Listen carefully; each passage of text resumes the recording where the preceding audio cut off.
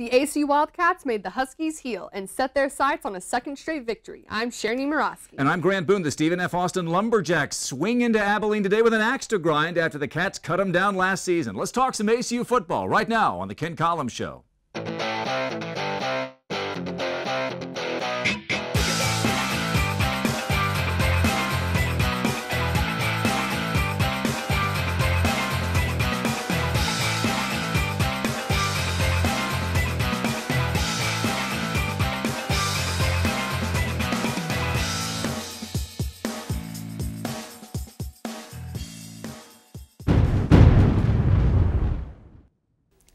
Welcome to week 4 of the Ken Collums Show, presented by Lawrence Hall. I'm Grant Boone, joined by Shera Niemirowski, ACU senior journalism major, and Ken Collums, the head football coach of the ACU football Wildcats. Last Saturday at Shotwell Stadium, ACU won its conference opener 49-21 over Houston Baptist. Coach, big crowd, big margin of victory. I know you're focused on what's happening on the field, but give us a sense of what you felt in terms of the atmosphere around Shotwell Stadium on opening night at home. Well, the atmosphere was great. Even when we drove up to the stadium, you got tailgaters, you got kids running around all over the place, and the atmosphere was there. It was good. And it wall-to-wall purple. Yeah. We turned around. I don't pay that much attention to the crowd, but every now and then you want to look around. Hey, this is cool. And so there's a lot of people there, and by and large we played well and showed them a good game.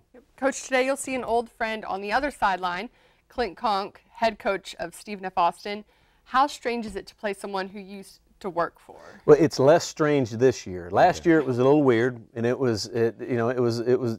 but it's going to be like that every single year. And he's a good friend of mine, and I've got a lot of respect for the guy. I learned a lot from him, and he's a good man. So it is, I wish him luck. I hope he wins every game other than when he plays the Wildcats. Well, we'll talk a little bit more about that game, ACU and Stephen F. Austin, a little bit later on in the show. But when we come back, a look back at that big conference opening win against Houston Baptist last Saturday. Stay with us. The Ken Collums Show here, presented by Lawrence Hall.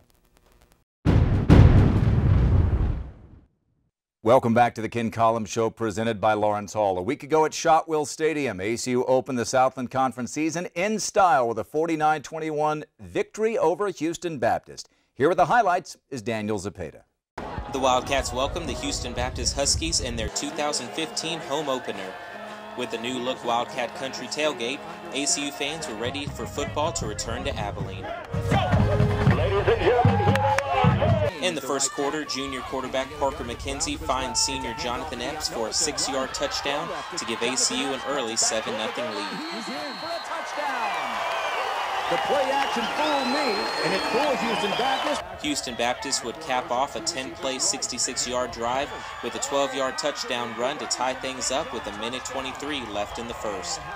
The Wildcats' slow start would continue as the Huskies put together another long, time-consuming drive ending in a touchdown, going up 14-7 in the second. The offense responded with a 7-play, 68-yard drive ending in a 9-yard touchdown run from senior Herschel Sims, making it 14-all midway through the second quarter.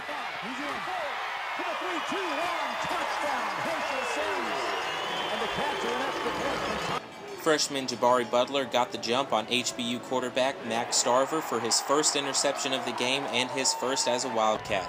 He would record another interception later in the game to give him 2 for the night.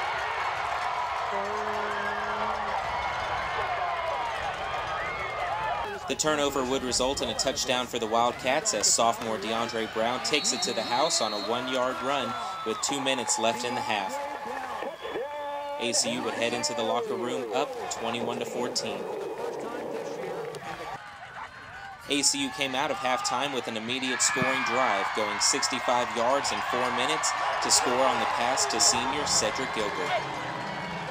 The Wildcats would strike again, this time with a 3-yard pass from freshman Cody Ennis to senior Jamie Walker to make it 35-14 ACU with 5:42 left in the third quarter.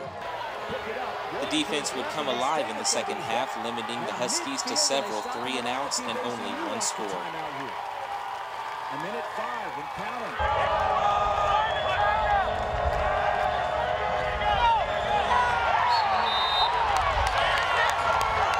The Wildcats would put the finishing touches on the home win with an 8-yard pass from McKenzie to Epps for the touchdown, making it 49-21 late in the game.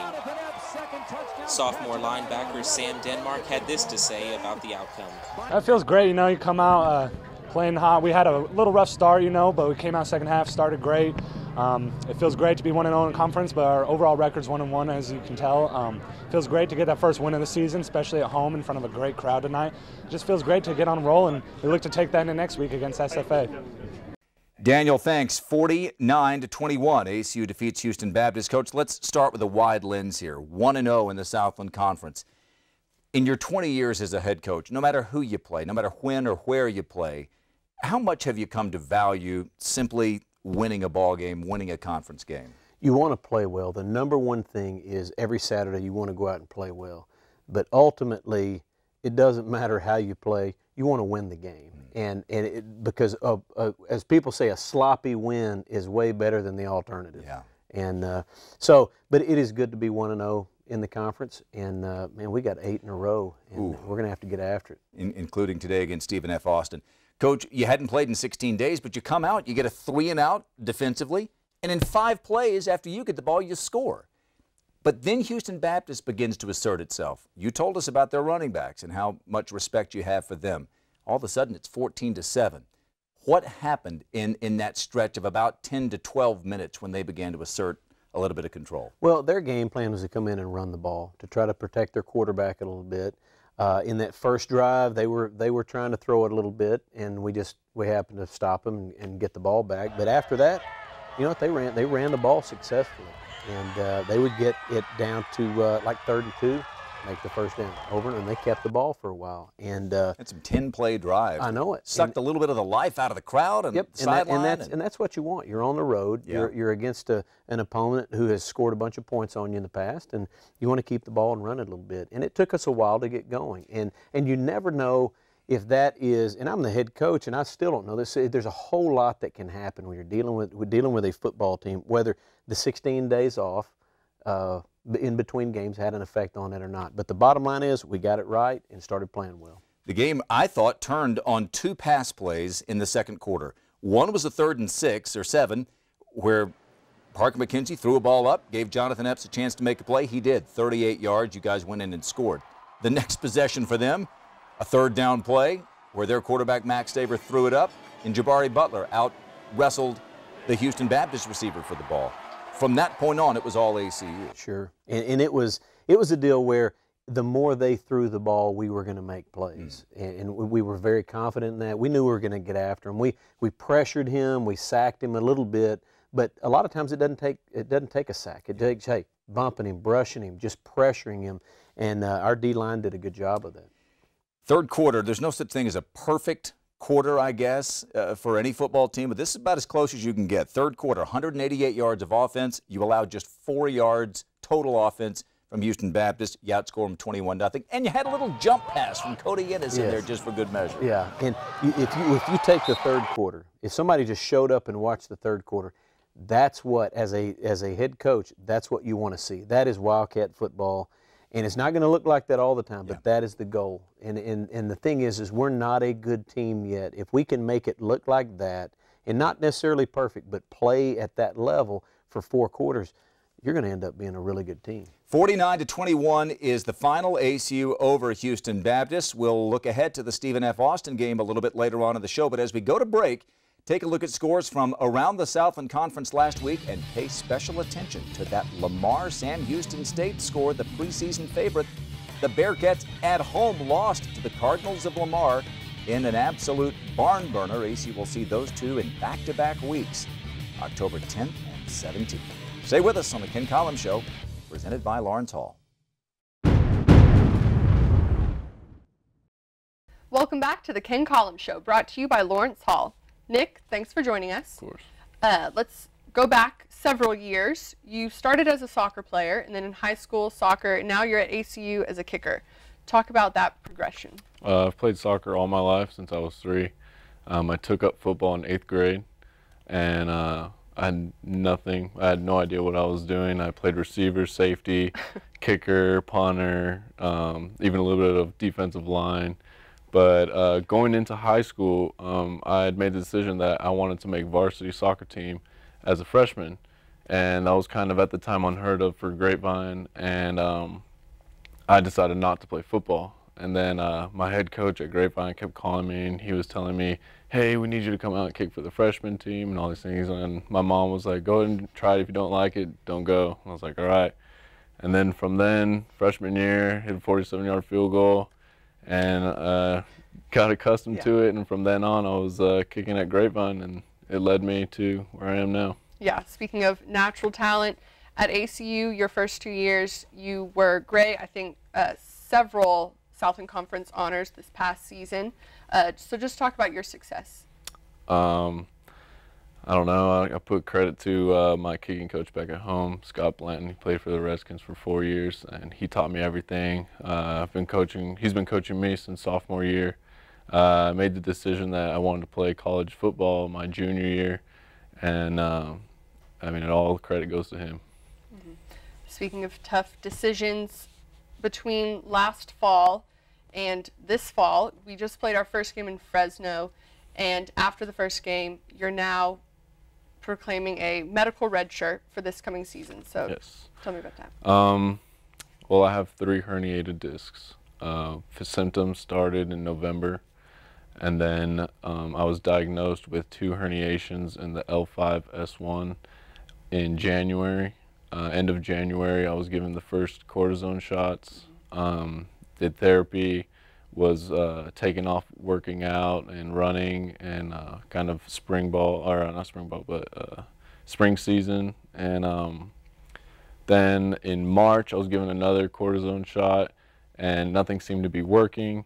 Throughout the summer, I was here working out, trying to get my back stronger. And then at the end of July, I was given my 3rd cortisone shot, which seemed to help. It helped my right side tremendously. And from March 27th to about the first couple days of fall camp, I had not kicked a football. Just trying to remove me from what really caused it. And then in, the first week of school, they gave me, we did another MRI, and they found another herniation on the left side on the L4.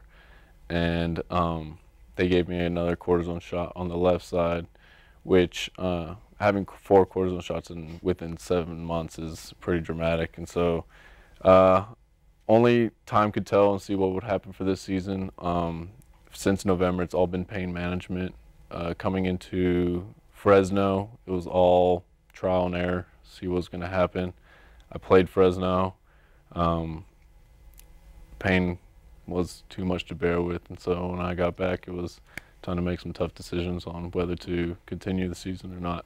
And so now, with that decision, you'll sit out this season, and what are your plans for next year? I'm going to try to get the surgery as soon as possible. It is a 6 months recovery. I'm going to say 8 just to be sure. That'll take me to about May, and then I'm going to work my tail off in the summer and get ready for the season next year. Awesome. Well, thank you, Nick, for joining us, and I think I can speak for all of us. Best of luck through this entire process. Here's Hannah Knoll and Jonathan Rates with more ACU Sports. Tennis picked up 53 wins out of 100 matches when they traveled to Midland, Colorado Springs, and New Mexico last weekend. In Midland, Nico Agratelli and Josh Sheehy reached the semifinals of the 25-team doubles bracket, knocking out SMU competitors in the quarterfinals.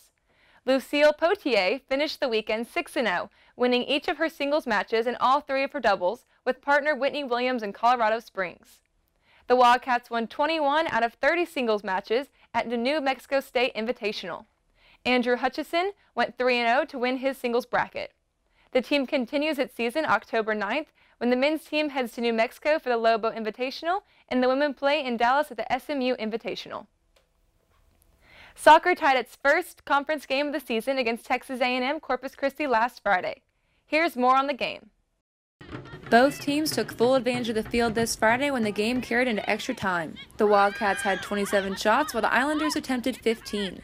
There was a total of 4 ACU yellow cards for the game. 2 belonged to starter Leslie Snyder. Snyder was given a red card in the 99th minute. The ACU bench and Maria Gomez received yellow cards in the second half. Goalkeeper Sydney Newton had 8 saves on the match, while Wildcats senior Lindsey Jones scored the lone goal with an assist off of Natalie Throneberry in the 86th minute. The Wildcats ended the game in a 1-1 tie. The team's record is now 1 win, 5 losses, and 2 ties for the season, and they have 0 wins, 0 losses, and 1 tie in conference play. The Wildcats face Nicholls State this Friday in Louisiana. Volleyball ended non-conference season play with 3 losses at the Denver Invitational. The Wildcats began their weekend tournament losing 3-1 to Montana, a game in which Lauren Walker recorded 14 kills. ACU then faced the University of Chicago, Illinois, following 3-1. Jenny Lurch was a standout in the match with a double-double of 12 kills and 12 digs. They finished their weekend with a tough 3-0 loss to Denver, who only had 10 errors compared to ACU's 30. The Wildcats started Southland Conference play Thursday against Central Arkansas. The team has its home opener on October 1st when it faces Northwestern State. Women's cross country won their second team championship of the season this past weekend. The Wildcats were led by individual champion Alexandria Hackett. Daniel Block finished 4th in the 6K for the men's team. Ryan Cleary and Sterling Paul finished 7th and 11th respectively. As a team, the Wildcats finished 2nd among Division I competitors. Both teams will travel to Texas A&M this weekend. When we come back, we'll find out how the Wildcats plan to win for the 2nd year in a row against Stephen F. Austin. Stay with us on the Ken Collums Show, brought to you by Lawrence Hall. Back here on the Ken Collums Show, presented by Lawrence Hall. Take a look at the schedule around the Southland Conference today. A couple of Southland teams stepping into FBS territory. Incarnate Word at UTEP and the Nicholls Colonels at Colorado up in Boulder. Well, ACU versus Stephen F. Austin, a rematch of an absolute doozy last year in Nacogdoches. DeAndre Brown rushed for 256 yards and 3 touchdowns. He sealed the game with one final burst in the closing seconds to help the Wildcats end the season with a 37-35 victory. And probably that loss denied the Lumberjacks a chance at hosting an FCS playoff game. They did make the playoffs, but they had to go on the road. They lost that game. Coach, this is a Lumberjacks team that comes in 0-3. It's the first time since Clint Conk has been a head coach that any of his teams have been 0-3. You were never 0-3 when you were coaching for him at Central Arkansas, that's for sure.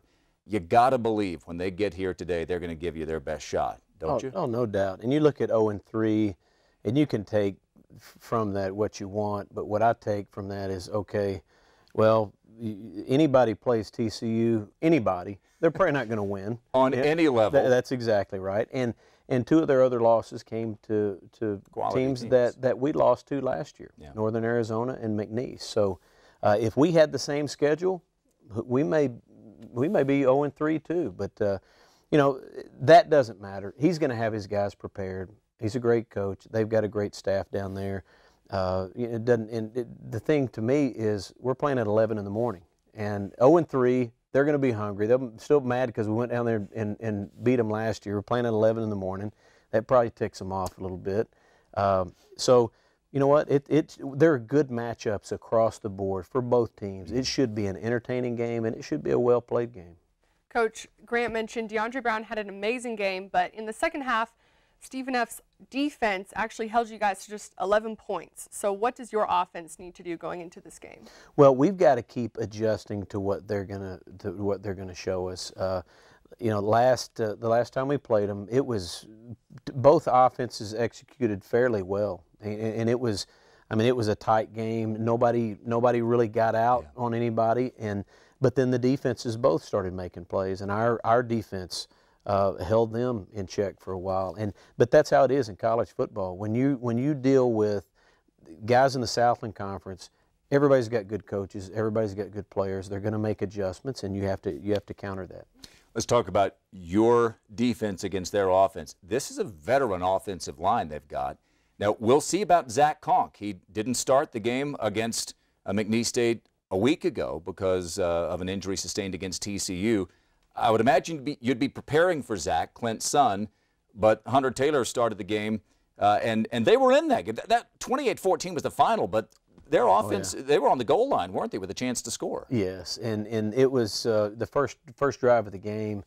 You know, SFA, Zach Conk tries to dive in from the 1-yard line and fumbles, and a McNeese Cowboy picks it up and runs it all the way back for a touchdown. So that's a dicey turnaround, and you can't ever count on that happening, and you got to get yourself back together and play the game, and that's what they did. They played well. It's just hard to overcome something like that when you're playing McNeese. But you know, whoever they put out there is going to be a capable quarterback. He's going to be able to run. He's going to be able to throw it. Zach's physical presence really helps him in the run game, though, and but they anticipate him being healthy. Well, he's one of only a couple of quarterbacks, one of 3, I think, on either level of Division I, FBS or FCS, with 15 rushing and 15 throwing touchdowns since 2014. Should be a lot of fun. It's ACU hosting Stephen F. Austin, and it's going to be another great crowd at Shotwell Stadium. Hope you can make it out and watch. And until next week, for Shera and for Coach, I'm Grant Boone. Thanks for watching the Ken Collums Show, presented by Lawrence Hall.